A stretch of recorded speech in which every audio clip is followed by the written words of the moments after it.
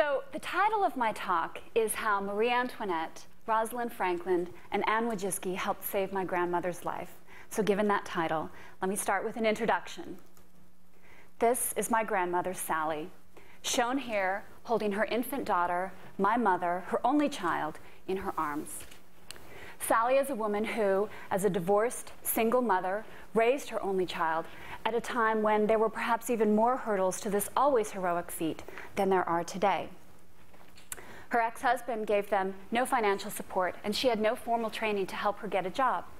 But she's smart and tenacious and knew that with a child to raise, she had everything to lose if she couldn't make a living on their behalf. So she found an advertisement describing a secretarial job working for a cardiologist. You won't need any medical training, the interviewer told her, but you need excellent secretarial skills, specifically typing. So, can you type? Yes, she said in her typical soft-spoken way. Well, let's see how well, he said, and presented her with a typewriter. She took a deep breath, sat down, and carefully pecked out on the typewriter, "Golly, I'd work hard at this job." Believing her sincerity, she was hired, and she spent the next 35 years working for this cardiologist. Along the way, she became a registered vascular technician and was deeply inspired by the role she was able to have helping to care for patients in this role. Her passion so inspired me that as a curious and quite serious 12-year-old, I asked the cardiologist she worked for if I could have a summer job working for him. He agreed, and in that summer, I got to learn how to differentiate waveforms from EKGs, how to type blood, and even how to use the Apple II computer to do peripheral arterial vascular studies. But this passion of my grandmother's for healthcare is something that really launched my career. And it was an important thing for her as well. In addition to a love of healthcare, though, my grandmother also loves genealogy. She's the person in our family entrusted with the family Bible, with the family letters, the photographs. She's the acknowledged expert when it comes to the stories and the ancestry and our family tree. So, as Mother's Day approached, and I tried to think of the perfect gift to give her, I happened to think of my good friend Anne Wojcicki, a woman I had met years before, straight out of graduate school, who had gone on over time to found a company focused on consumer DNA, focused on allowing individuals as consumers to access their own DNA and then interpret that in the context of all the health kinds of reports that are associated with your personal DNA, but also deep genetic genealogy. So given that my grandmother loved healthcare and loved genealogy, it seemed like a perfect gift. Very personal, very cutting edge as well. And all I had to do was order a kit in the mail, have my grandmother spit in a little tube, send it back in the mail, and then wait for the results. So, before I tell you what comes next, I do want to remark for a second on how, frankly, miraculous it is that this kind of information is available, not even to just us as consumers, which is a miracle in and of itself, but to scientists, to the world. Consider for a moment the story of Dr. Rosalind Franklin, the British biophysicist who died in her 30s. She took the following X-ray diffraction image of DNA, revealing to the trained eye a pattern that is distinctively characteristic of an underlying double helix architecture, revealing for the first time the double helix architecture of the DNA molecule. This discovery, this photograph, is widely credited with being a critical catalytic moment that catalyzed the Watson and Crick Nobel Prize winning work, elucidating the structure and function of DNA. And so it's critical to kicking off 10 years ago the $3 billion Human Genome Project that sequenced the first human 10 years ago.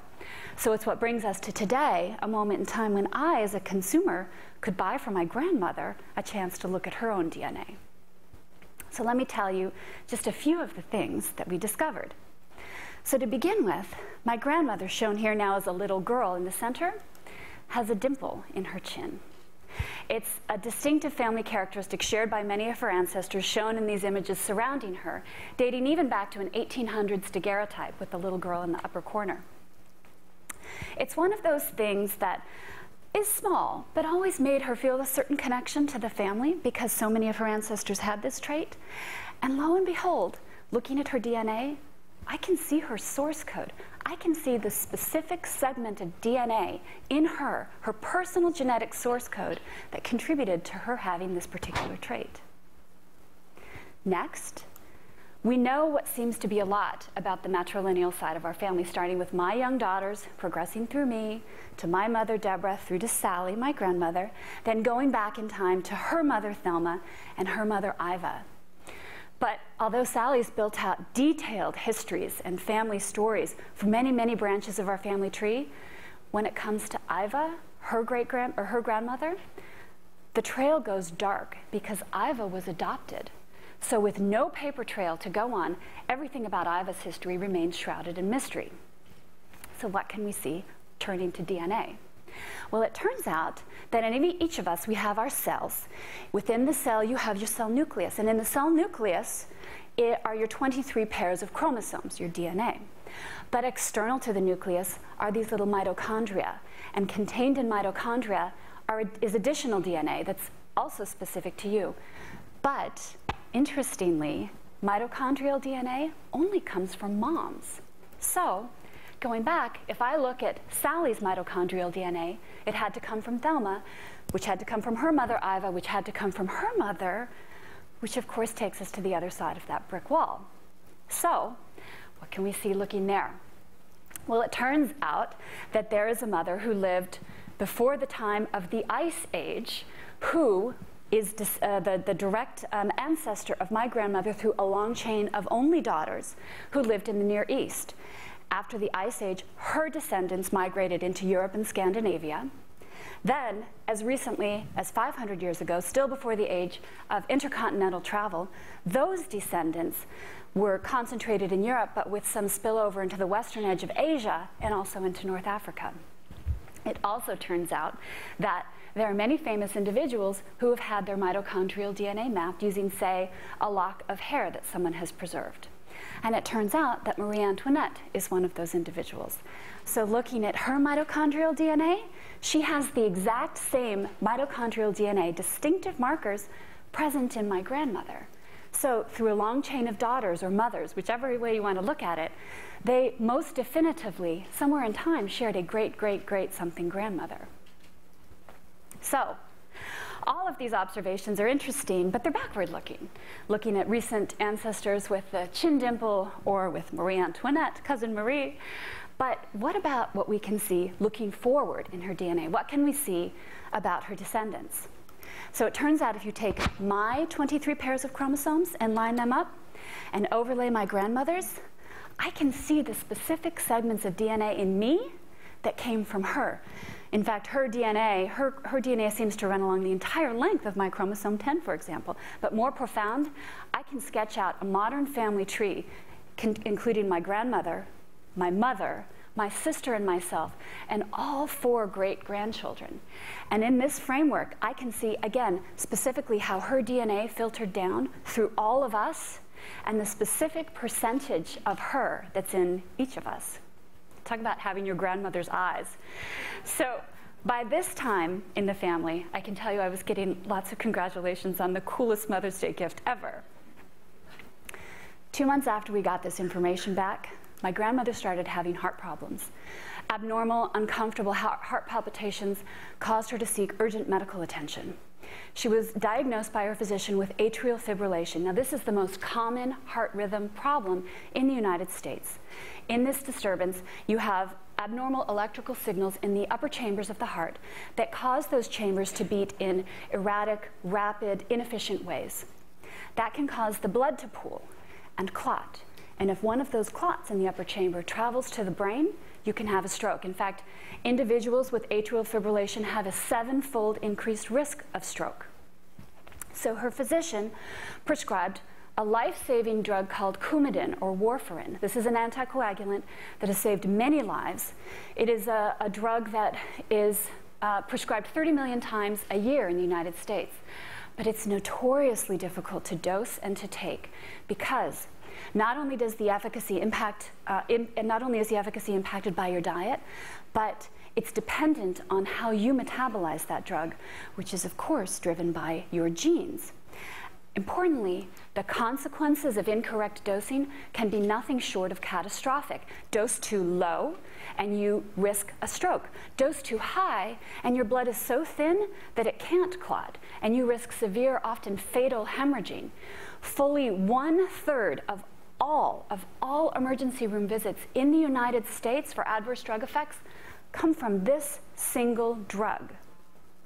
So, in addition to all the cool ancestry and inheritance tools that she got by getting a peek at her genome, my grandmother also gets monthly emails telling her about research that has come out and how it specifically relates to her, driven by her DNA.